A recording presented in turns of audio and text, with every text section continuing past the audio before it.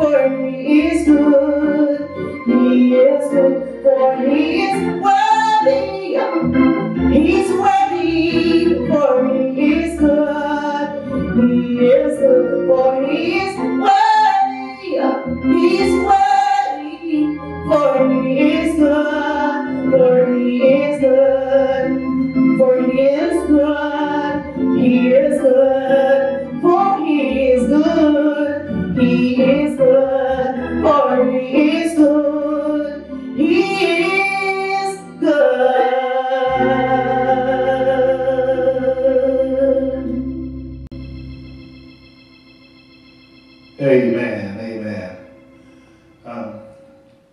Right now we're going to be sharing scripture from Matthew 6, starting in verse 1 through 6. Amen. And it starts, says, "Take heed that you do not do your charitable deed before men to be seen by them. Otherwise you have no reward from your Father in heaven.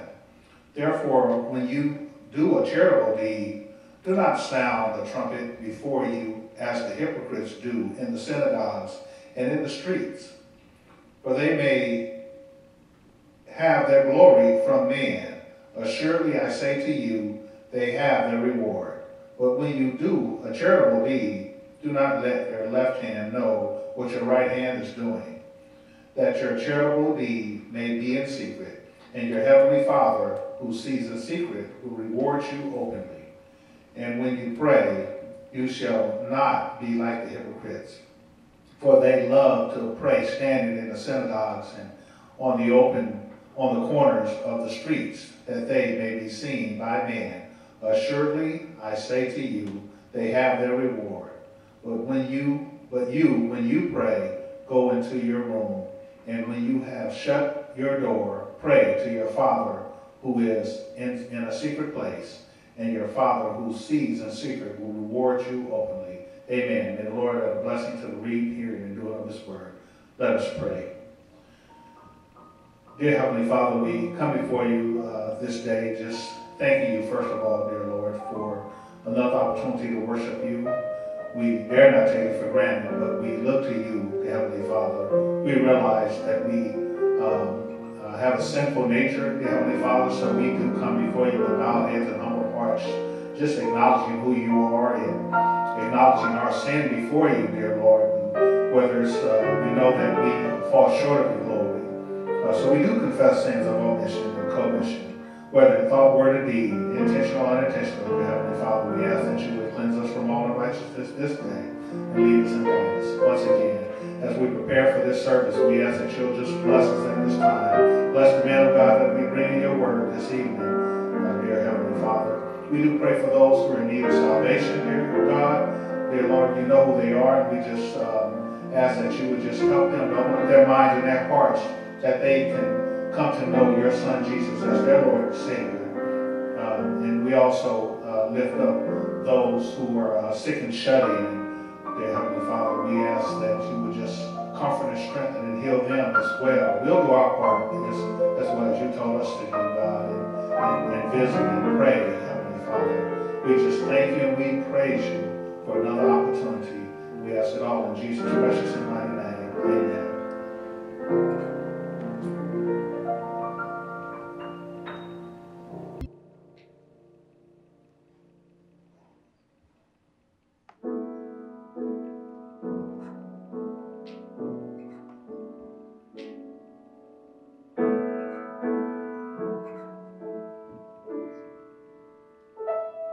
In him do I live, move, and have my being.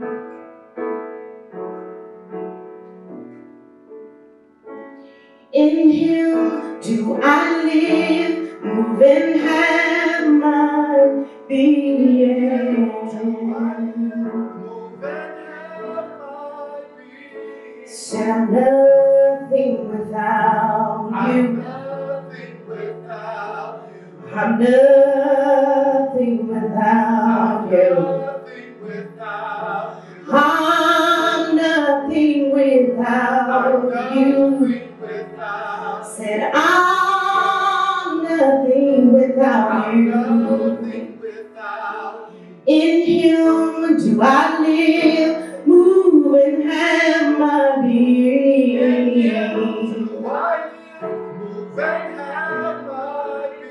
In him do I live, move, and have my being.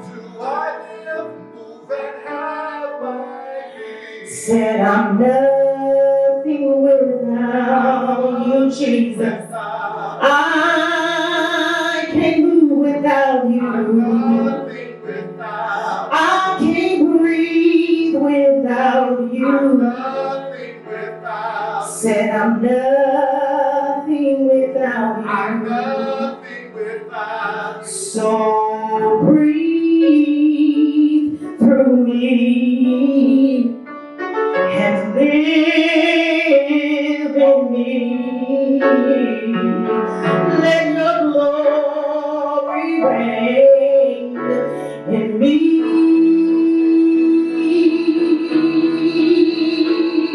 So breathe through me and live in me. Let your glory reign in me. So breathe through me. Let your glory in me.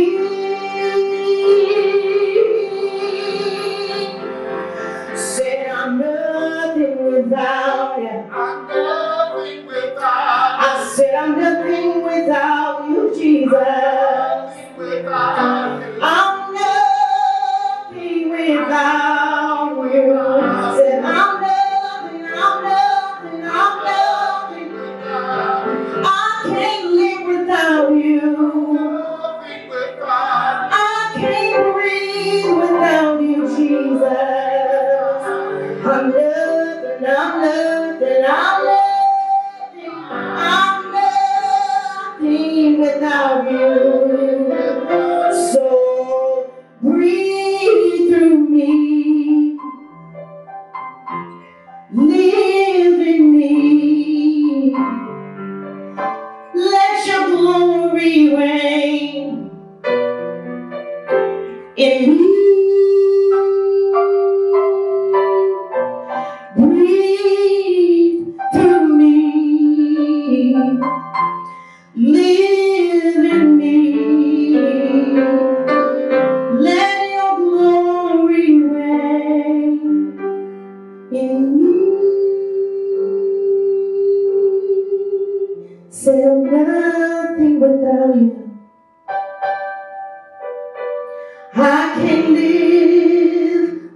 without you, Jesus. I can't move without you, Jesus. I can't live without you, Jesus. I need you, I need you, I need you. I need you, I need you, I need you. I'm nothing without you. I'm nothing without you. So breathe and live. I'm nothing without you. I'm nothing without you. I'm nothing without you. I'm nothing without you. I need you, Lord. I can't live without you, Lord. I need you. So breathe through me. Live in me.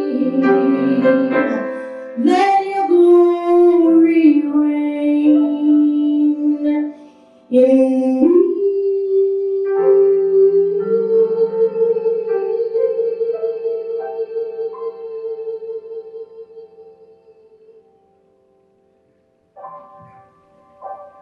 We pray that this broadcast has been uplifting to you today. Your announcer today has been Sarah Stevens. At this time, I'd like to announce Minister Darryl Marius, who will deliver today's message.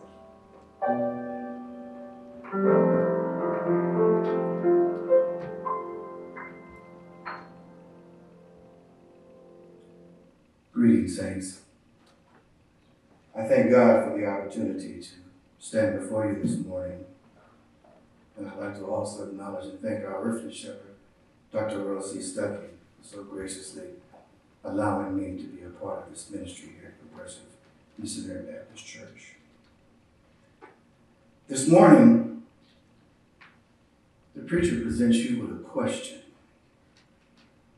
And the question pertains to our scripture reference, which comes out of the book of Matthew, chapter 6, verse 6. That scripture reads as thus. And I'll be reading from the English Standard Version.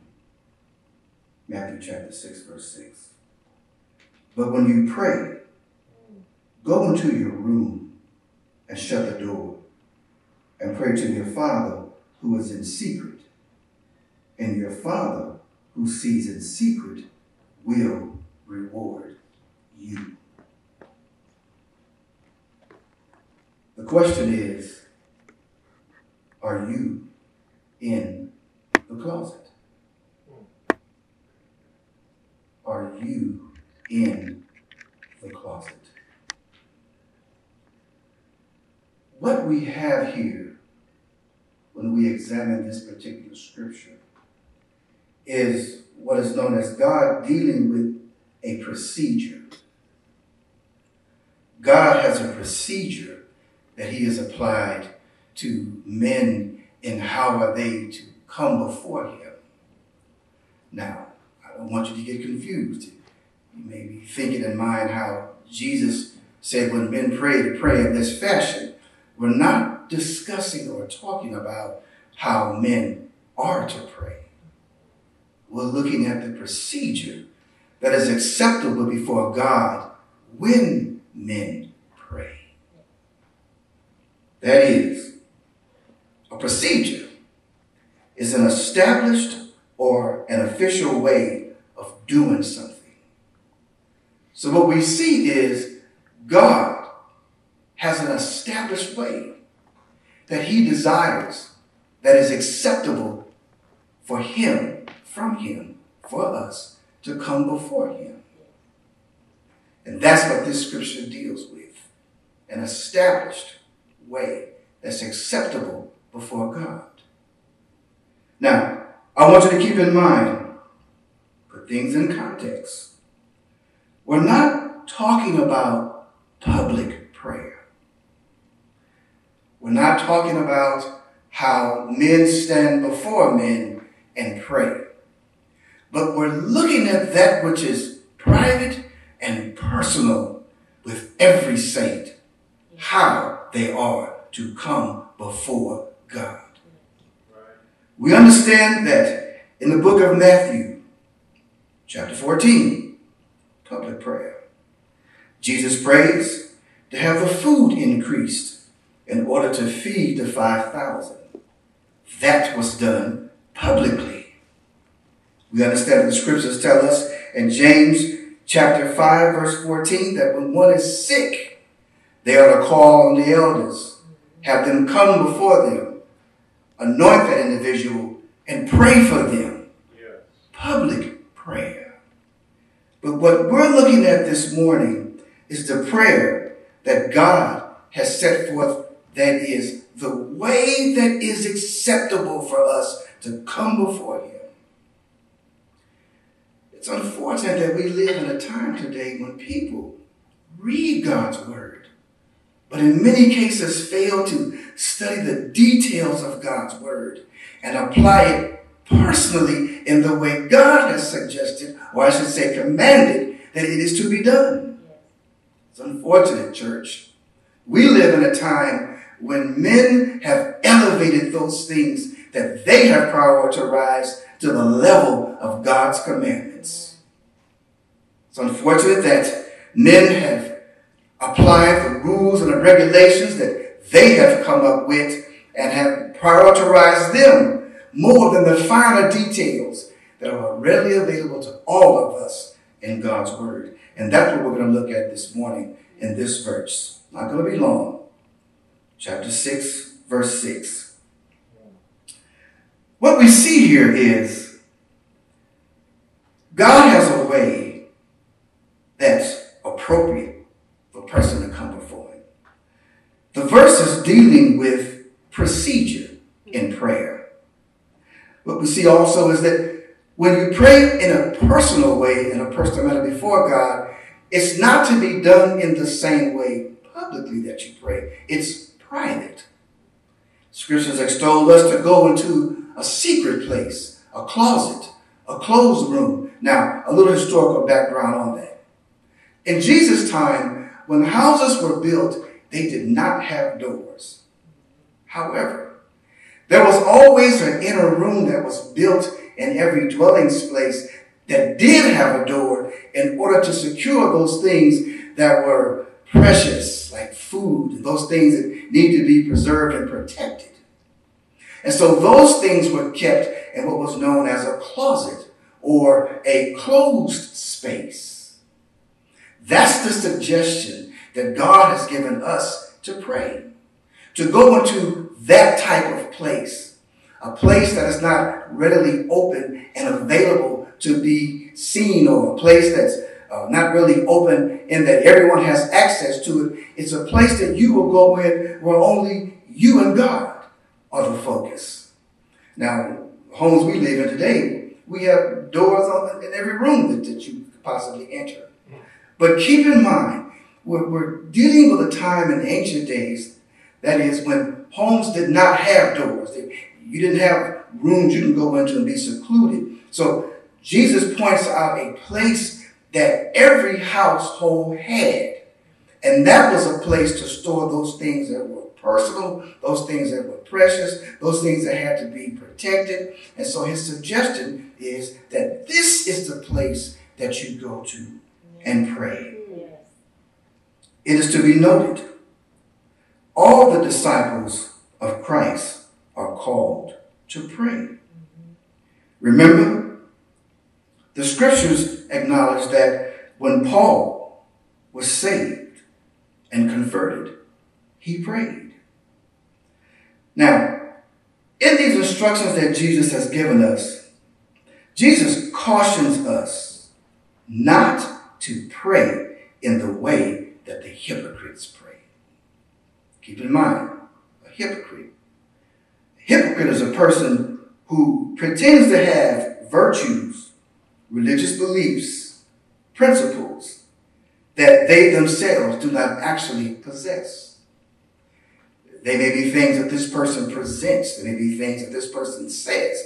They may be things that this person gives you a given impression of. But in reality, these things have no manifestation and no foundation in this individual's life. The Bible calls them hypocrites. What we understand is that in these scriptures, the implication is that when you go down to chapter 23, to be specific, verse 15, what you find it is that the hypocrite is identified as the scribe and the Pharisee. I think it's interesting that God points out the hypocrisy of those who one would possibly least expect, the religious leaders. He points out that the leaders of the church at this time, the people who were in charge to lead Israel in a correct way, were actually the people who were presenting hypocrisy. What a lesson for us today. I'm reminded there are many a man who desires to sit in a high place in the church.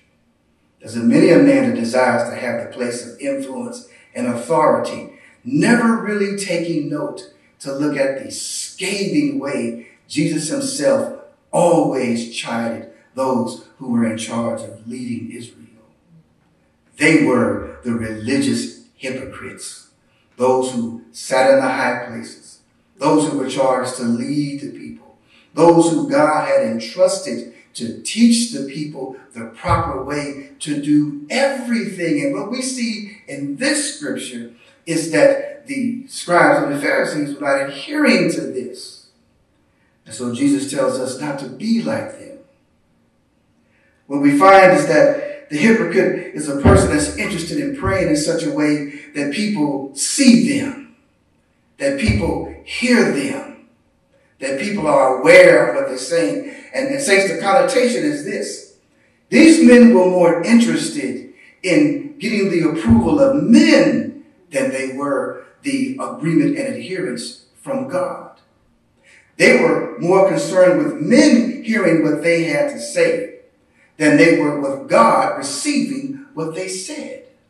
And so therefore, standing in the public place and praying aloud so people could hear them and see them was something that God was against.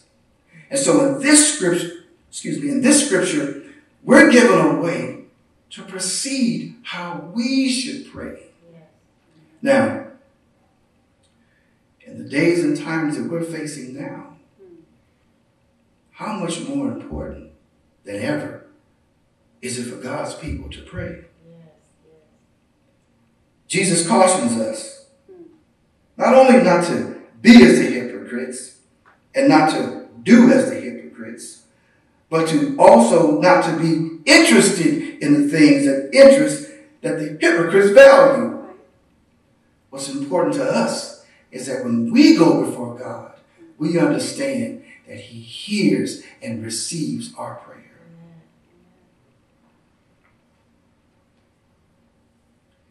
Now, as the hypocrites prayed, two things we have to be cautious of that we're not guilty of. There were two faults primarily that they faced. The first was when they prayed with vain glory.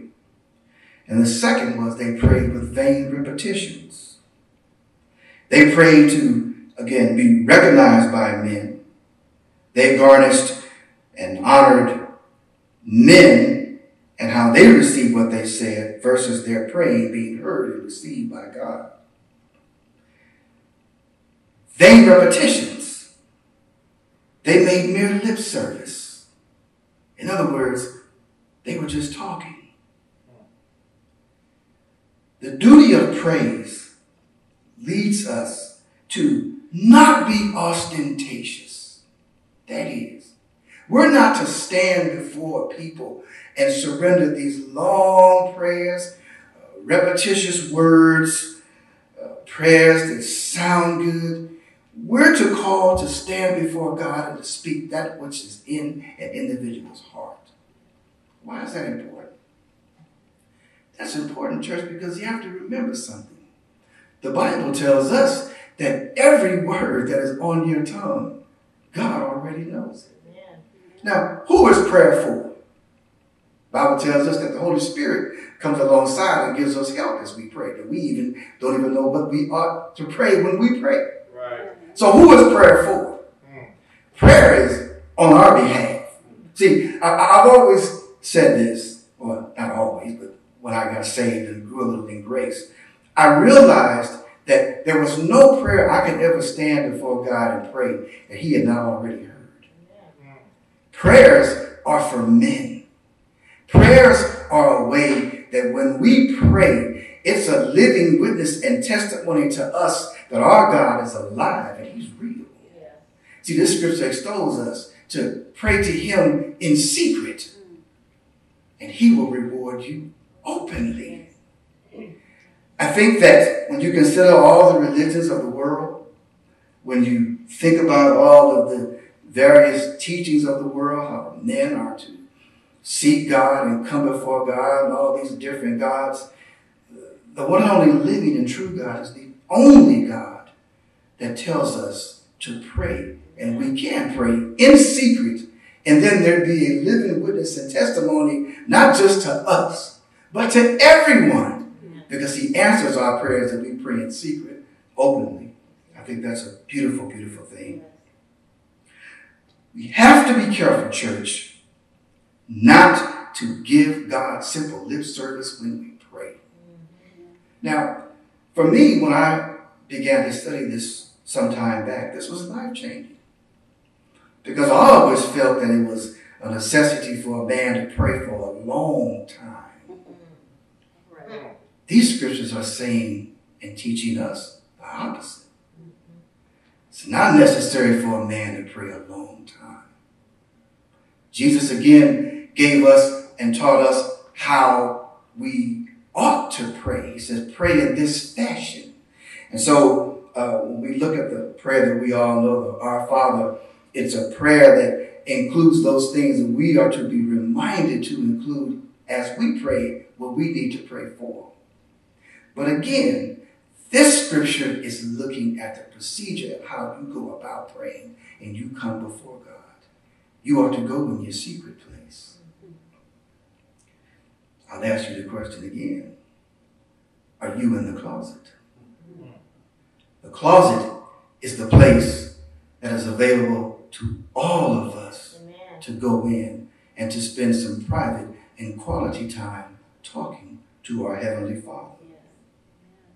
See, when the hypocrites prayed, and they prayed these long, ostentatious prayers, what they were doing was that they were wanting men, again, as I said, to give them the approval. And they were seeking to show affection, when in reality, there was no affection. And what they were speaking was vain repetitions. Vain repetitions and words that had no meaning, no purpose, and no value in them. Not according to those who heard them, but according to God, who hears and sees and knows all. So in this, we have an example of what we should be doing right now. We have an example of how we should be praying right now. And that's in the secret place. That's the personal place. Now, how does this apply to us today? How can we take Matthew chapter 6 and bring it down to the level and to the experience that we're having today in our world? What we see today is that God, who is in control, has allowed and brought about a situation where no Christian has an excuse for not going into the closet. See, our state, California we live in, there's a mandate that went out. It calls for social isolation. There's a stay-at-home order.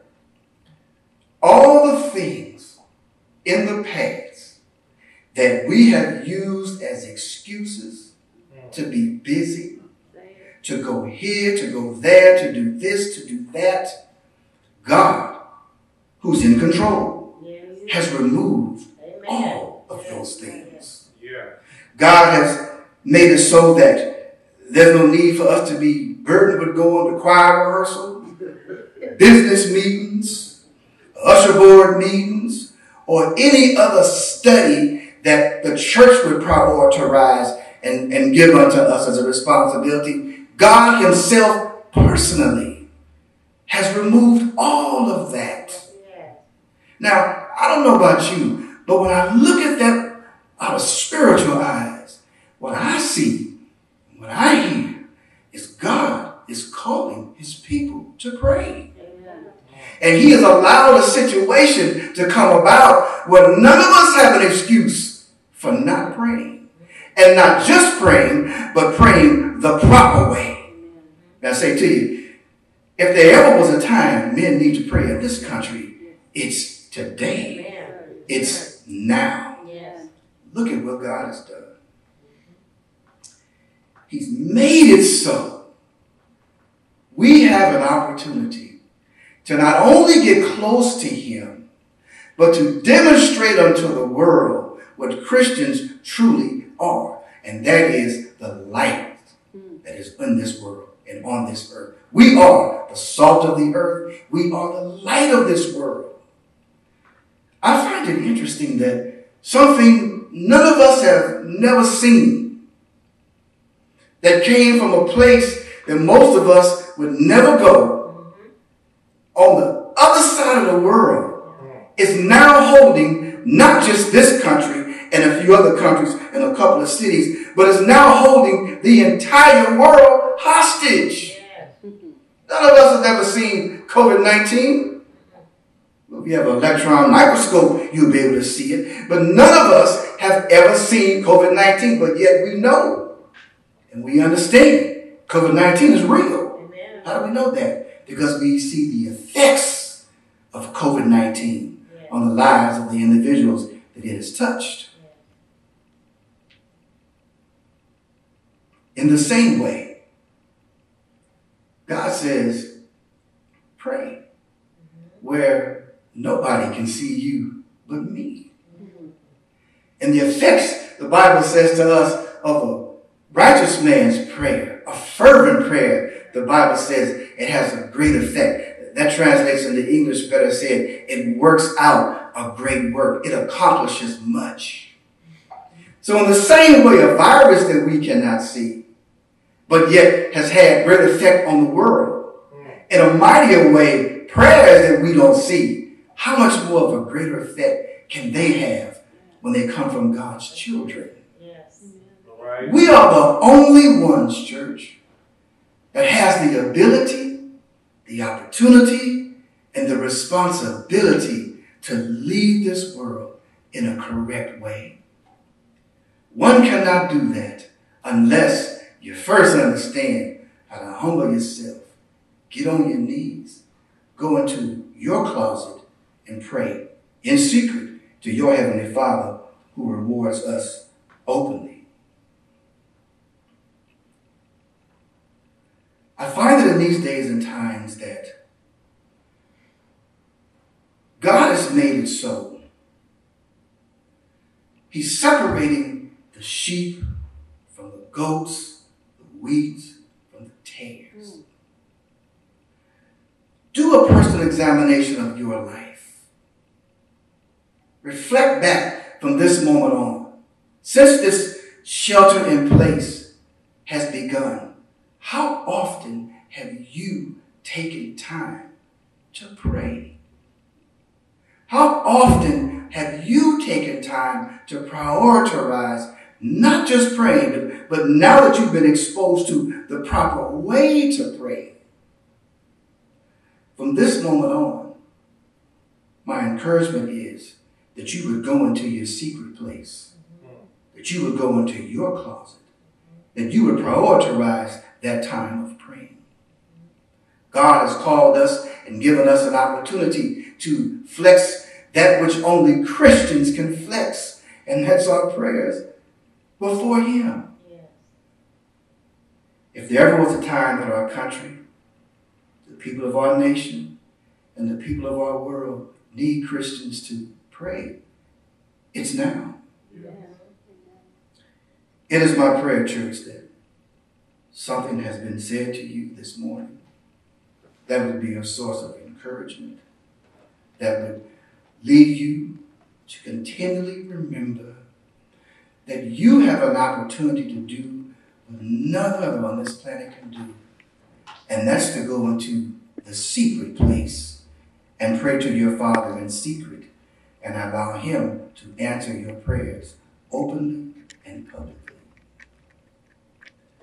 As we go into the invitation, because now the doors of the church are open, we're going to have a song by our soloist.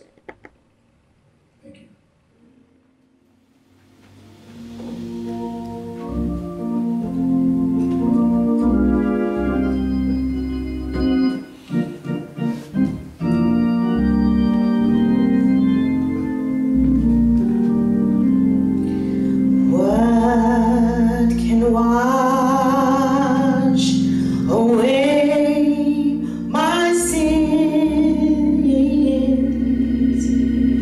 Nothing but the blood of Jesus. What can make me whole again?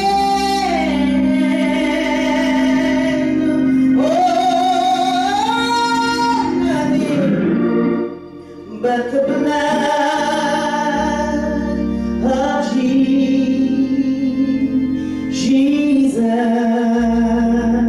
Sing another verse. For my pardon, this I see.